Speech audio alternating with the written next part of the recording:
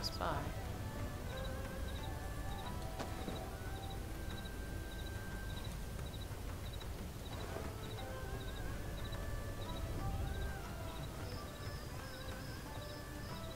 Yeah, looks like it's just over there. So you do get a couple of quests to start you off on getting the mount. And the first one is where you eat a guy's dead mount, and then he gives you the dead mount saddle.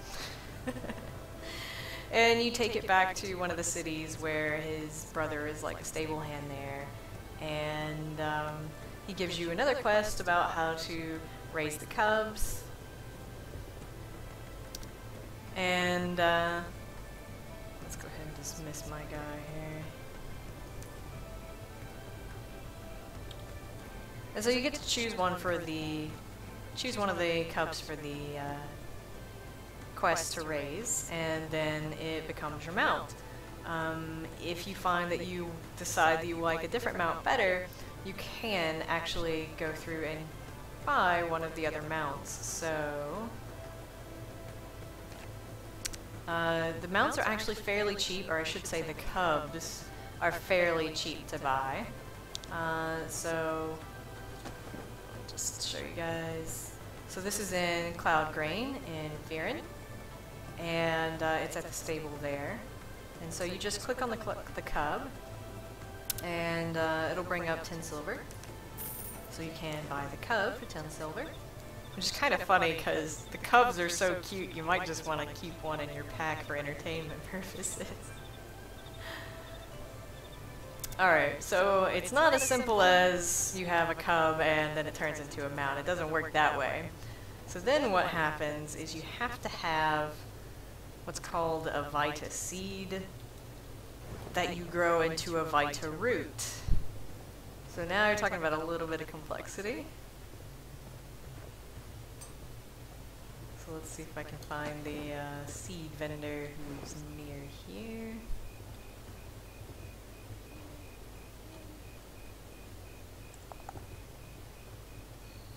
Close.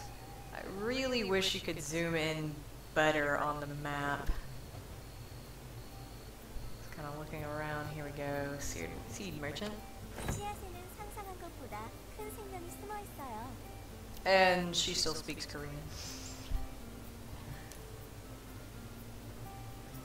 So you can grow all kinds of things in this game. I think that's one of the fun areas of the game that'll be really neat to explore. But so what you need for the mount is this vita seed. Go ahead and pick up a couple there, I guess.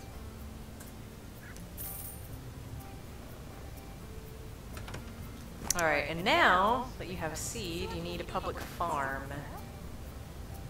And I'm not sure if there are public farms around here. Might have to go over to Falcon Forth for that. Let's see if we can find a farm.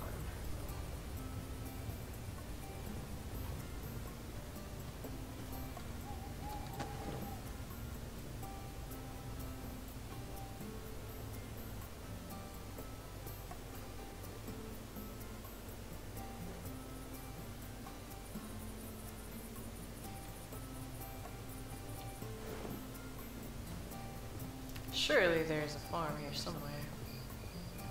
Oh, maybe over here? Maybe? Maybe?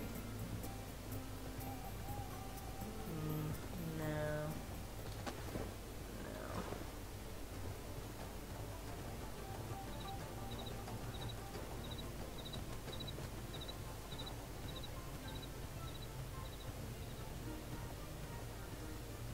No. Alright, I'm not gonna waste you guys' time looking around for a nearby farm.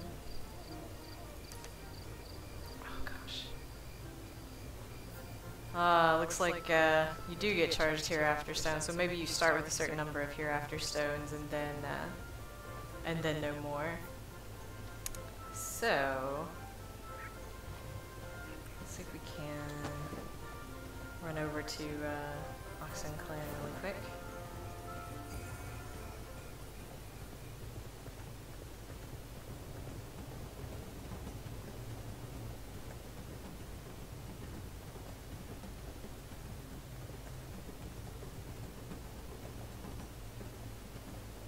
It is a fairly big world, so you can spend a lot of time traveling around.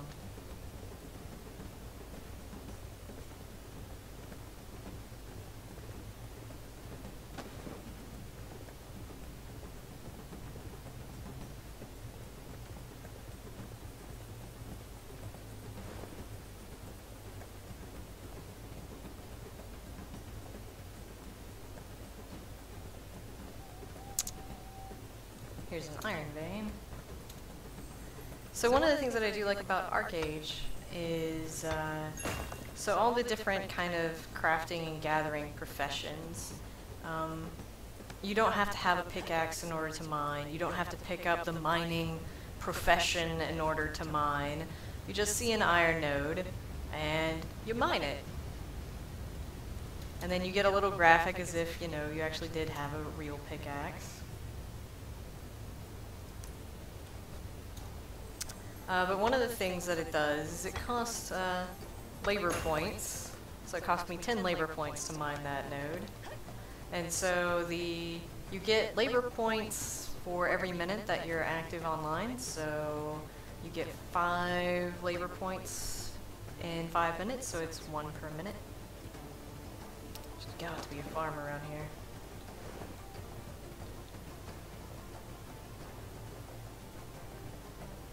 Yeah, here we go. There's some scarecrows. That looks promising.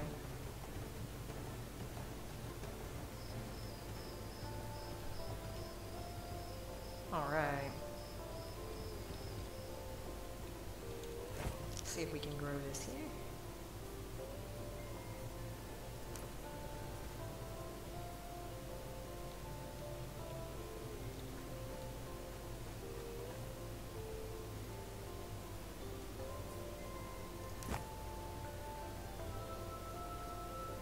So I planted our little seed there, and you essentially just wait roughly 20 seconds for it to mature, and then you harvest it.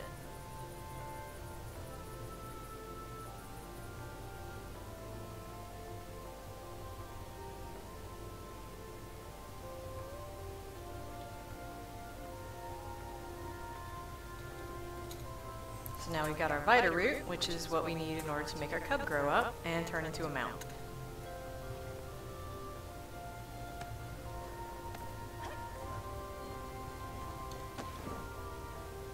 So let's go back over to Cloud Grain. In order to do this, we have to be in a public stable.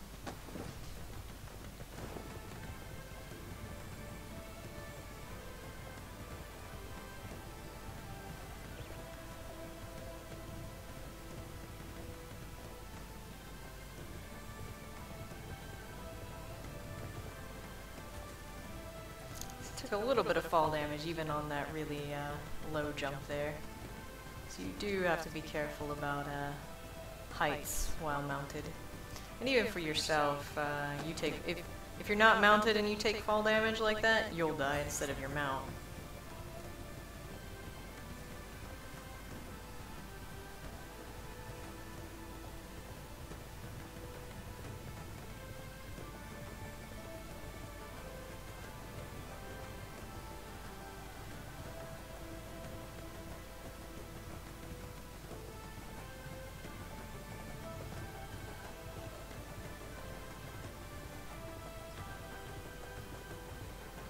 Alright, so this is the public stable.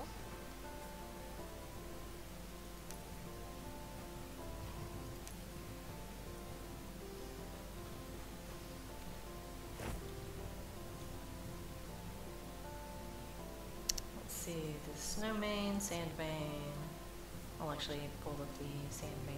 I actually don't have one of those mounts grown up yet. So he's this super cute little cub.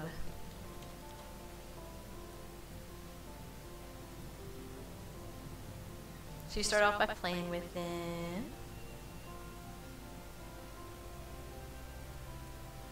And then he's all sad, and this is where you feed him the vita root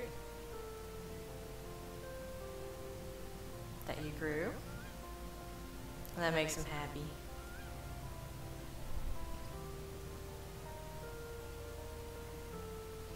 So then you wait a little bit of time.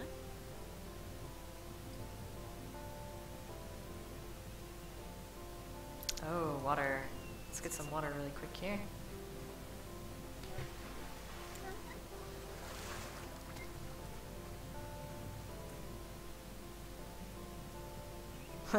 That's a good reason to also put him near the well.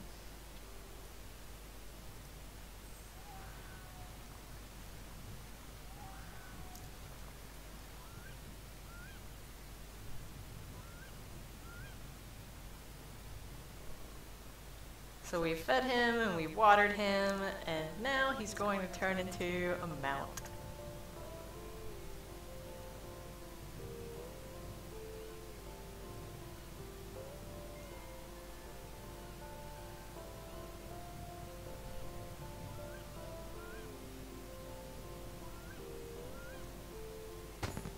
Yeah. So these are the sand main mounts.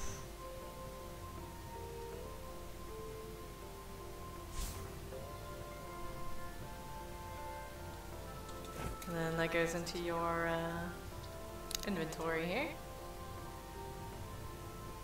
And so there's 3 for the Firran starting off. There's the coal main, the snow main, and sand.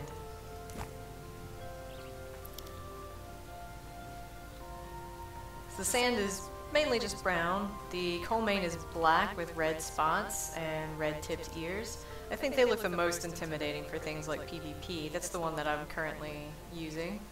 And then the snow main is sort of this white-gray color.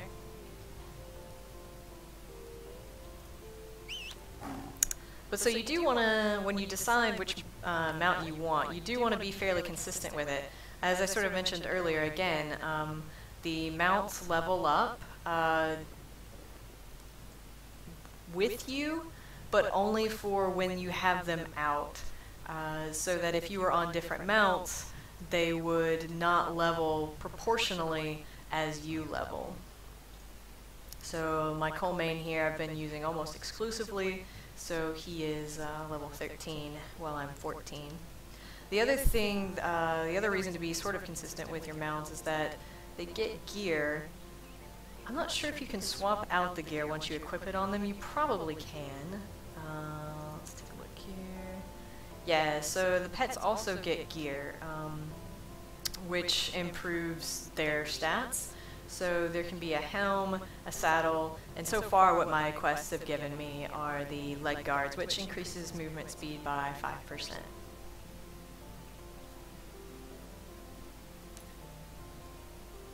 Alright guys, so I've played with the souls and the abilities, and so there's all kinds of different combinations that you can come up with.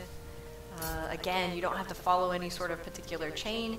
You can pick and choose abilities within a soul, but the catch is that you have to level each soul independently through use.